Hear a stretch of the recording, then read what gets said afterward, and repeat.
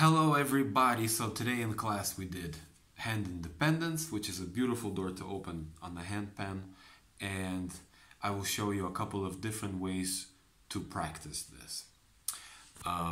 So let's take a simple pattern with some textures, a simple rhythm I should say, a rhythmic pattern, and we go like this: 1 and 2 and 3 and 4 and 1, 2 and 3, and there's 8 events here and they're all busy.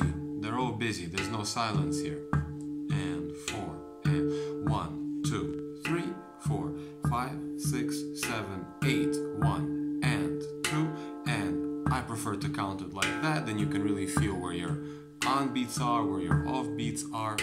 Okay, so we're gonna take every value, and on every single value we're gonna practice putting our left hand, so that we're playing every value with our left, starting with 1.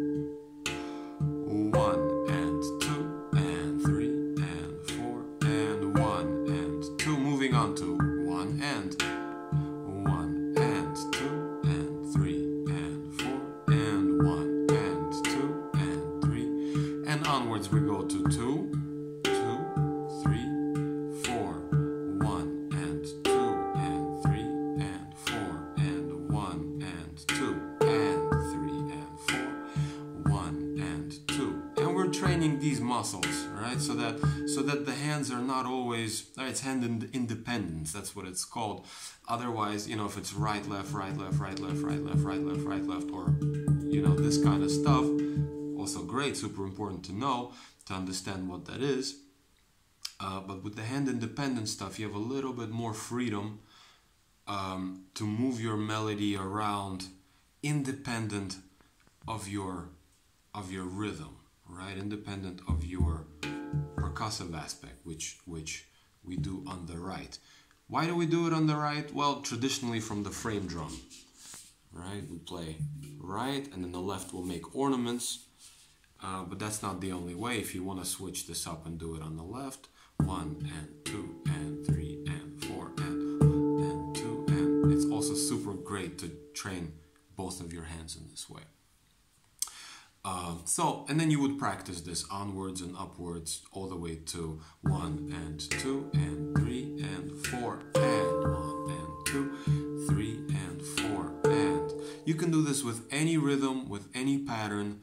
Let's take, for example, 1, 2 and 3 and 4 and 1 and 2 and 3, and so this one has a bit more silence, a bit more space in it.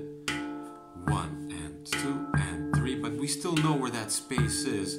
That's still a rhythmic quality. And 2 and 3 and 4 and 1, 2 and 3 and 4 and 1 and 2 and 3 and 4, 1 and 2 and 3 and 4 and 1 and 2 and 3. Oops.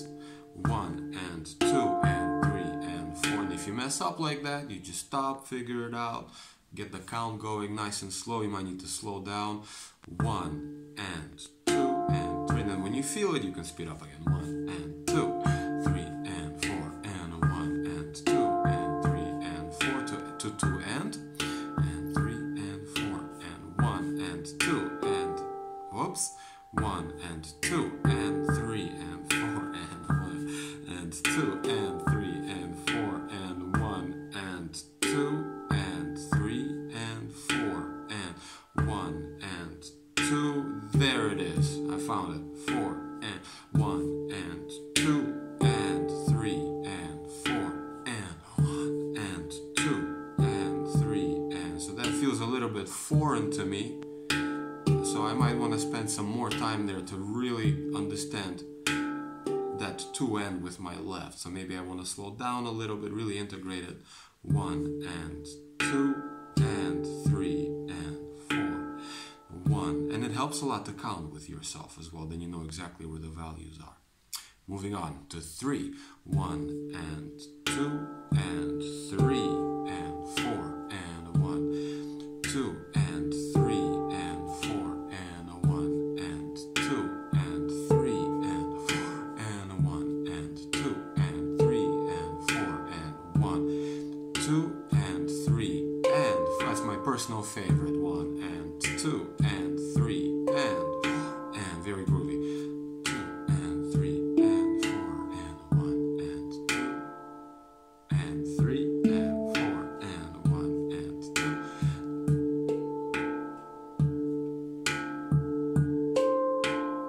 Going to 4, 1 and 2 and 3 and 4 and 1 and 2 and 3 and 4, 1 and 2 and 3 and 4.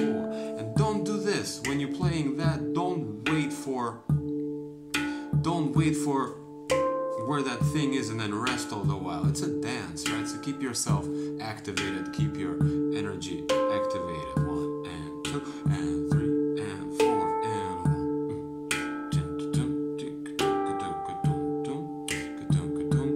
4 and then finally 4 and 1 and 2 and 3 and 4 and 1 and 2 and 3 and 4 and 1 and 2.